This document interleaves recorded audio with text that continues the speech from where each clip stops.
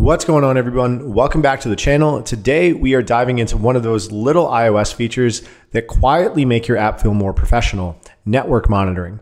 We're going to be using an NWPathMonitor component to detect when a user goes offline, comes back online, or switches from Wi-Fi to cellular, or has no connection at all. So this is something real production apps use every day.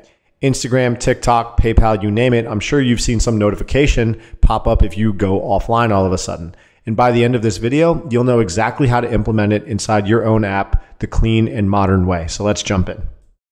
So just to do a quick demo of the app, this is the completed application. We can see that we're currently connected to the internet. I'm going to toggle my Wi-Fi off.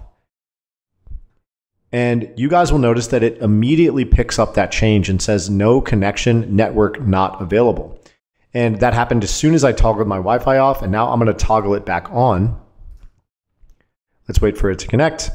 And if we hit retry, it will then detect that we are once again connected to the internet. So it's going to be a really simple application. Let's go ahead and get started. So we're going to jump into Xcode, and you guys will see that I'm just using the content unavailable view here to display a very simple stack of components, like with this image and this connected status. So the first thing we're going to do is import network up at the top. This is going to allow us to access that network path monitor. So I'm going to create a state private var called path, which is going to be of type NWPath. So this is my network path, and this is what we're going to use to monitor our internet connection. So here, guys, we are going to do a switch on our path status. So I'm going to cut this code from the VStack, and I'm going to say switch path.status.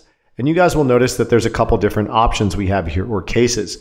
Satisfied means we're connected to the internet. So we'll go ahead and just paste our content unavailable view back in there. With unsatisfied, we are going to say Wi-Fi./ and we'll just say you're not connected. And we can also add a description later, a little bit later on, with the reason that we are not connected. And then requires connection. This one is just going to be another content unavailable view that's going to say connecting. And for this nil case, we'll just say unknown, we can't establish a network connection, and we're actually just going to change nil to default. We could wrap this up in an if-let statement, so the path isn't optional, but this is fine as well. So right now, our network connection is unknown, guys. So here's what we need to do. We are going to make a private extension on our content view, and we are going to start writing out the functions that we need to check our network connection or reestablish one. So we're going to say func start monitor, and this is going to be an asynchronous function. We're going to have a func to stop our monitor, async. Actually, that's not asynchronous, my bad. And then we're going to have a function to refresh our path, which is not async, that's just standard. And then we're going to have another function to stream our path updates. So I'm going to say path updates stream, and this is going to return an async stream with an NWPath. So we are going to use an asynchronous stream here to stream our network updates. If you guys don't know what an async stream is or aren't fully comfortable with it, you can check out our Mastering Swift Concurrency course on the website at appstuff.io. The link for that is in the description. And we are currently having our biggest sale of the year at the time of filming this video, guys. Everything is 30% off. That includes all courses and memberships as well. So if you guys want to become a member with us here at AppStuff, we have crazy discounts right now. And if you join up as a member, you get access to all of the content we have here on the website.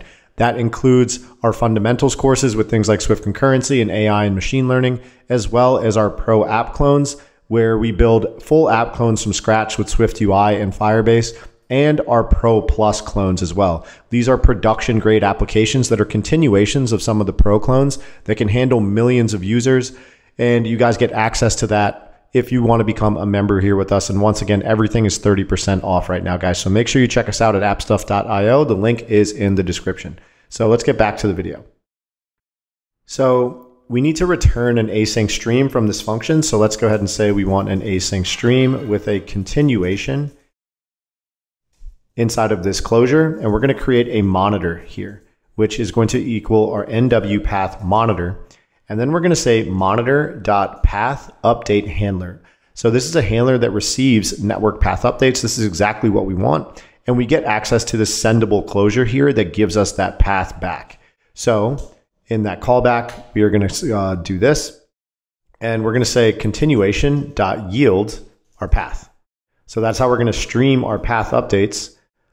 And we are going to say monitor.start on this queue.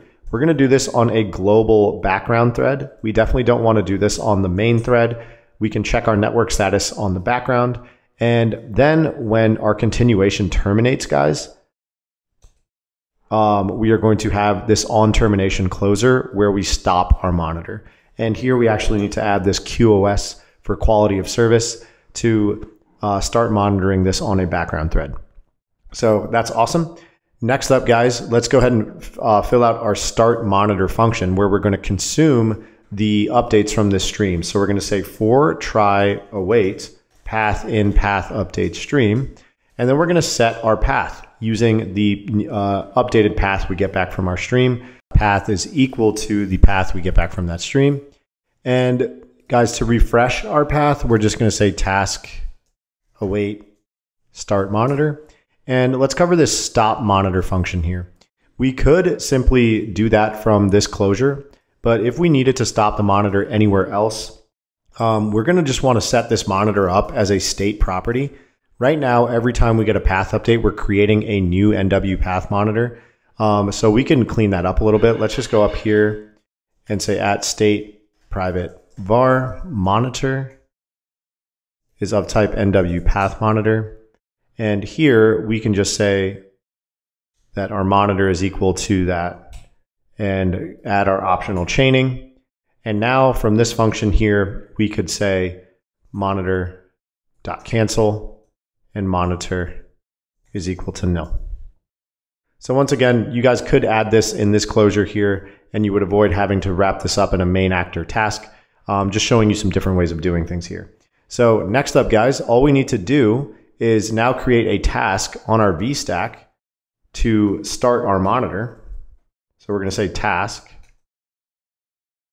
await start monitor, and we should be good to go. So we're not going to be testing this in the preview. We definitely want to run our application. So let's go ahead and do that now. And it's that simple. I think that's all we have to do. And what you guys would want to do in a production level application is probably monitor this at the root app level and have some sort of network monitor component. And anytime you get a change to your network connection, you would then want to display like a toast message or an alert at a root app level. But anyway, let's test this out. So go up and to your Wi-Fi, toggle it off. Notice that it almost immediately updates and says that we're no longer connected. So our asynchronous stream is successfully streaming those path monitor updates. Now let's go ahead and see what happens if we turn it back on. You guys will notice that nothing changes if we turn it back on. So I'm not sure if this is just a simulator bug that doesn't respond correctly to the changes in your computer's Wi-Fi status. But what we're going to do is add a refresh button. So this is where that refresh path is going to come in. So inside of your unsatisfied block, go ahead and just create this button that is going to have the handler as our refresh path button, right? So then it's just going to start the monitoring once again. And if we go ahead and run our application, that button should show up. And once we click retry and we're connected to the internet again, our path status should correctly update. So once again, that could just be some simulator bugginess, but let's go ahead and toggle our Wi-Fi off once again. And you guys will notice that it doesn't even update once we toggle that off. But once I toggle it back on, then it's going to say you're not connected. So it is a little strange on the simulator, but the core functionality is here, right? It's detecting network changes. And if we hit retry, you'll notice that we're connected to the internet there. So guys, one last little bonus feature we can cover is in a description message to tell the user what exactly happened or why their network connection has failed. So I'm going to add that as an extension here, and you guys can pause the video and type this out. You can do a switch on the nwpath.unsatisfied reason. So we get access to a bunch of these options as to why our network connection is unsatisfied. And we can pass this along to our user. Back up here, we could go to unsatisfied and add a description and say text path.unsatisfied reason.description.